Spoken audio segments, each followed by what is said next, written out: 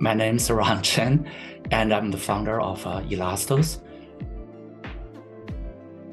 Elastos project started for a very simple reason. The users' data are basically spreading everywhere, stolen by the app vendors or viruses. Until we have a solution for that, we don't have a safe internet. That's true 20 years ago. That's true today.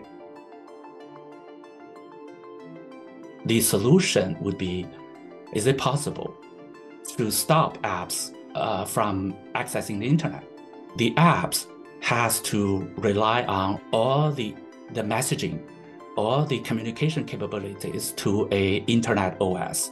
We realized then there's really a opportunity to use the blockchain technology in addition to the internet OS concept. Together, we can build a decentralized new internet. We call it smart web. Are we able to store our own data on the blockchain? The simple answer is no. We have to store our own data in our personal data vault. You should be able to share your data or trade your data peer-to-peer to anyone on the internet without interference of big brothers. So that's what I'm saying the smart web should be coming from two ends, the blockchain and a peer-to-peer new internet. Together, that's what I call a smart web.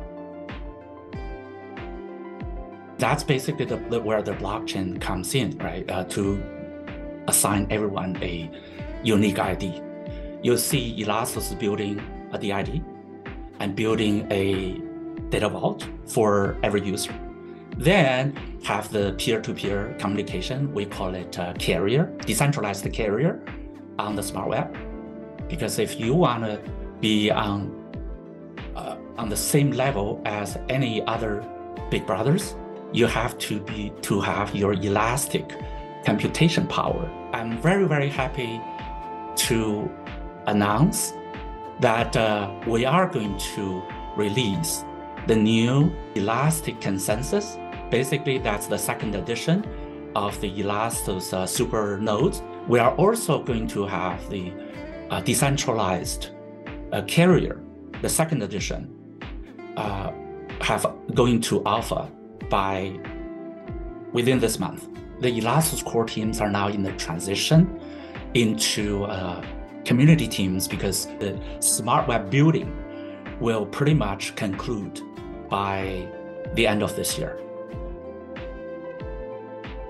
I hope we can convince more people to join us on this to celebrate the creation of a new internet paradigm shifts. Then together we'll have a better Web3 which empowers individuals instead of empowers the conglomerates.